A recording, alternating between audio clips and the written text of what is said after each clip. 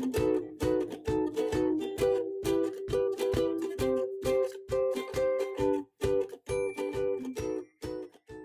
everyone, it's Joy here with another Lawn Fawn video. Today I made a snow globe shaker using the platform pop-up die, and it is so super cute. Okay, I'm going to start by coloring my images with Copic markers. This is from the Snow Globe Scenes stamp set, and I am going to be coloring two trees because I want to have them glued to each other. So you're going to see this shaker from both sides, front and back.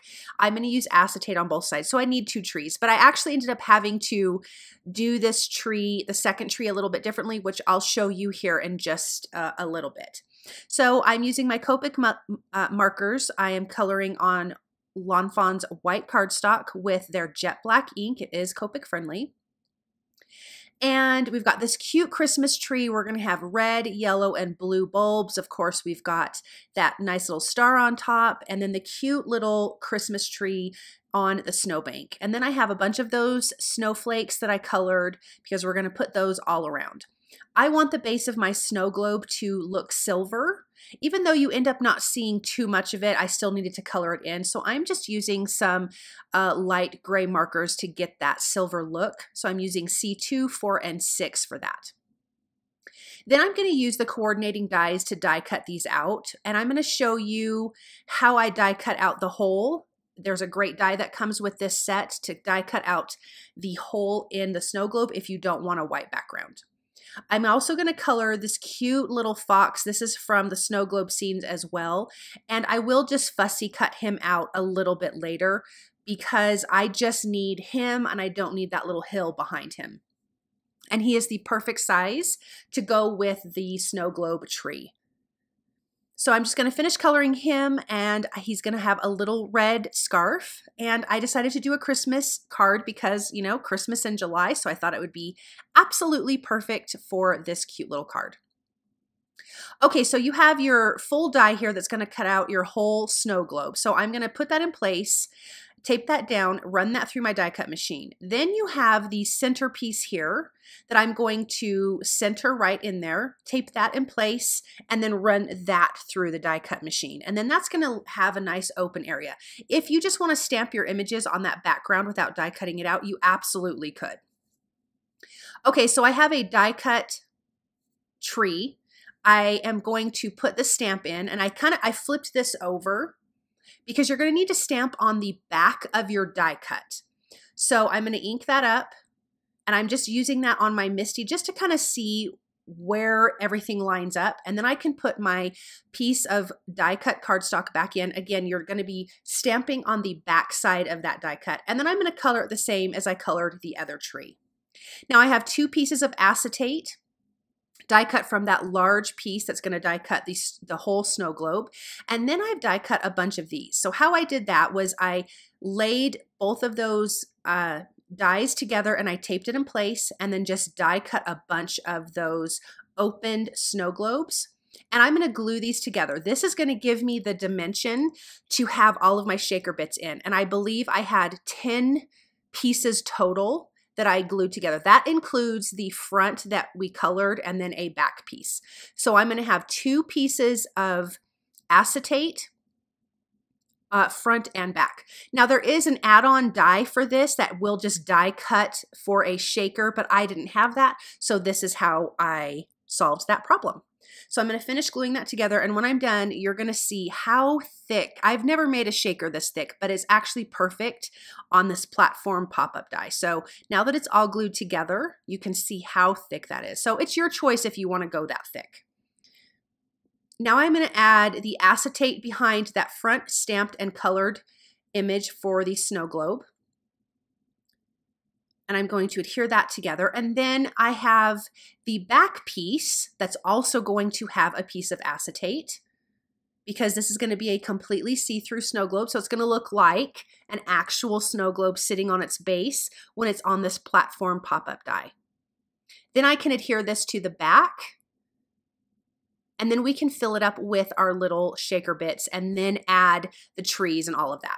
So I'm gonna glue these two trees together. I had already colored the one side and then I flipped it over, realizing that they didn't match unless I flipped it around and showed you the other way. So I'm going to adhere those two together. And then I can adhere that after I put in the little shaker bit. So I have large sequins and then, or large glitter, excuse me, and then I have some white and blue seed beads. Now you can also add a little bit of a powder tool inside if you don't want your pieces to stick, but I actually don't mind that because I feel like it makes the snow globe look a little frosty. I'm putting the tiniest bit of liquid glue because I don't want it to squish out onto my acetate, but now I'm going to put the top on and really push it down to really get a good adhesion. And now we've got this great little shaker snow globe that you can see from the front and back. Okay, here is the platform pop-up die. Let's get this together. I've die cut everything ahead of time, so I die cut. You need 2 of those big base pieces to make your pop-up die, or your pop-up, yeah, your pop-up platform.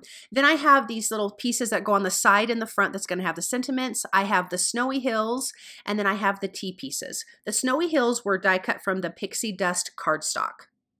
Now I'm going to fold on all of the score lines, folding away from myself for both of these platform pieces. Again, you need 2 of these to build your platform. So I'm folding on the score lines that the die cut already creates for you. So it makes it super, super easy. And then I have my T pieces. We're only going to use one right now, so I'm going to fold that on its score line. Now let's add some score tape to this. We want really strong adhesive, and so score tape is really kind of the way to go. You could use liquid glue, but I feel like this is much better. So I'm going to put it on those 2 tabs. I'm going to flip over that T piece, flip it over, and then slide it through that little slot. Then you have this score line here that you're going to fold up. It's your first score line. I'm going to make sure that T tab is pulled tightly at the top, remove the release paper, and then push that down. Then we can remove the other release paper and we're going to fold up on the next large score line. So right there, we're going to push that up, fold that up, and then that top piece is going to tuck down, and then you can push that down and let that adhere. And now you have one side to your platform pop-up die. And I'm going to show you again one more time on the other side. So I've folded that T piece, that little tab. I'm adding the score tape to both of these tabs. I'm going to flip that T piece over and slide it through that little hole. I'm going to fold on that first large score line. I'm going to pull that T tab nice and tight and nice and straight, remove the release paper and push that down. Then I'm going to move the release paper on the top tab, slide that up one more, and then push that in place. Okay, so you have your third T piece. I'm going to fold it on the score line and trim that bottom piece off. And we're going to line this up with some score tape right below one of the other T pieces. So I'm going to remove that release paper and then just line that up, making sure they're nice and even. So now we'll have 3 tab T pieces for our platform pop-up die. Okay, so now I'm going to add some score tape on those little flaps. And then on the piece that does not have the extra T, we're going to add some foam or some score tape to that, not foam tape, score tape. So I'm going to add a couple pieces of that. Then I'm going to remove the release paper on one of these tabs, line that up, push it over and adhere it. Then I'm going to remove the release paper from the one side of the platform pop-up die, and I just like to hold it and line up the bottoms to make sure it's nice and straight. And then I can push that down, and then we're going to remove the release paper off of the other tab and put it right underneath and push that down. And now you've got your platform pop-up die, you guys. Super easy and so much fun. I've just loved this interactive die. Okay, I have a piece of chili pepper cardstock. I have those little rectangle and squares that I die cut earlier from the platform pop-up die. I'm just going to adhere this to this red cardstock. I want a nice little red mat around each one of these little rectangles and squares. This is where I'm going to be stamping my sentiments for the platform pop-up die. So I have those in my MISTI. And I am using the Reveal Wheel Holiday Sentiments. The one on the front, the largest rectangle, is going to say Merry Christmas, and then I have Holly Jolly and Warm and Cozy, and I am stamping that with lobster ink. So we're going to bring some red into this because that background is a nice kind of crispy turquoise Christmassy color, and I love red with that. So let's pop these in place. I'm just using some adhesive to adhere those down, just my tape runner. And now you can see that we've got all these fun Christmas sentiments. I'm adding a little bit of score tape to the bottom of my shaker. And because it's so thick, you want some serious tape. I'm adhering that to that center T-piece that's popped up. And then I have my little snow drifts here. Again, this is die cut from Pixie Dust Cardstock. And I'm going to add those to the front, to the back, and to the front of the shaker piece. And then we've got our cute little guy that I ended up fussy cutting out, and I have him adhered to the front, and I'll show you guys in just a second. It's hard to put these cards together when you need to see what you're adhering. So I'm going to add my last little snowdrift right in front of that shaker, and then I've got one for the back. And I'm just using score tape for all of those because I don't want these to move or go anywhere. So isn't that so, so cute? And it folds down nicely, pops up nicely, even though that is a heavy, heavy snow globe. And then we have all of these little snowflakes that I colored. I'm going to adhere a couple of them together because I want to attach these to the snow globe. And you will see that really the front and the back. So I didn't want a white snowflake on the back. So I had glued two of those together and then adhered that to the top of the snow globe.